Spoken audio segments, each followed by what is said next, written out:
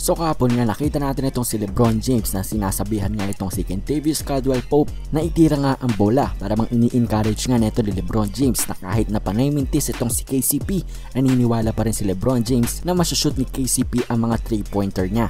At yung moment nga niya neto ni LeBron James at ni KCP ay naging viral nga.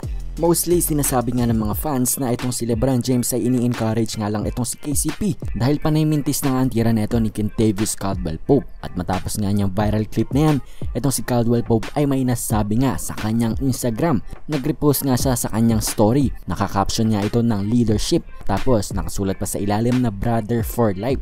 So yun nga ang sinabi neto ni KCP na yung ginawa daw ni LeBron James sa kanya ay leadership nga daw yon. At sinabi niya sila ay brothers for life. At di pa nga natapos dyan, itong si KCP ay nag-post muli sa kanyang Instagram story. Nipost niya ulit ang isang post, sabi niya, nothing but love and respect. Tapos nakatag nga itong si LeBron James at King James.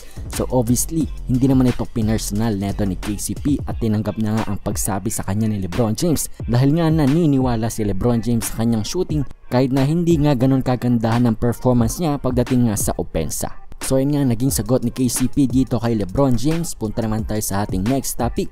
Ito naman si Russell Westbrook na interview nga about nga sa pagtapon nga ng isang fan ng popcorn sa kanya. Ito, panoorin nyo nga ang kanyang naging reaksyon. Blatantly honest, man, this is getting out of hand, especially for me. Just the amount of disrespect, the amount of just fans just doing whatever they want to do.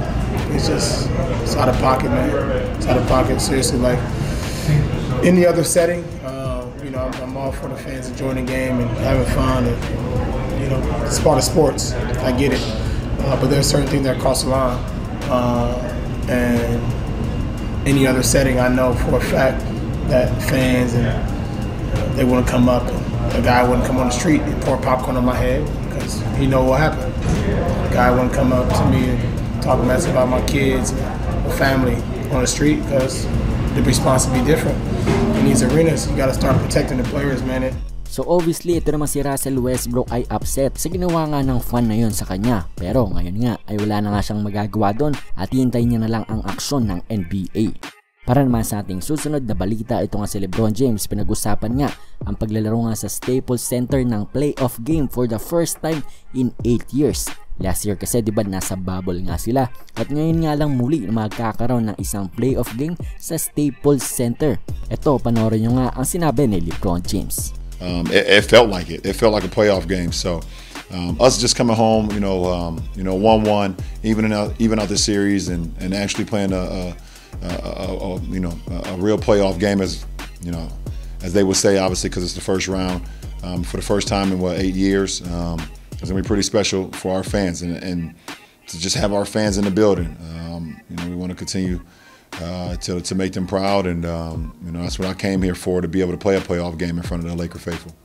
Para nga sa ating huling news, matapos nga na manalo ng New York Knicks against sa Atlanta Hawks, ito, ang mga fans nga nila ay may sinasabi. Panoorin nyo.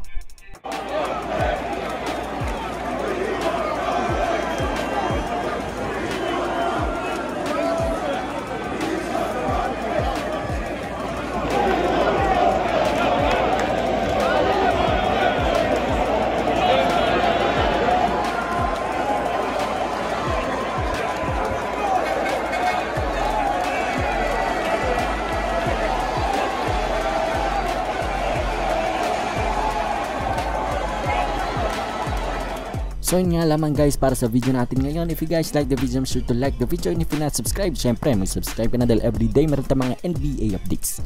So yun lamang, see you guys next video. Bye!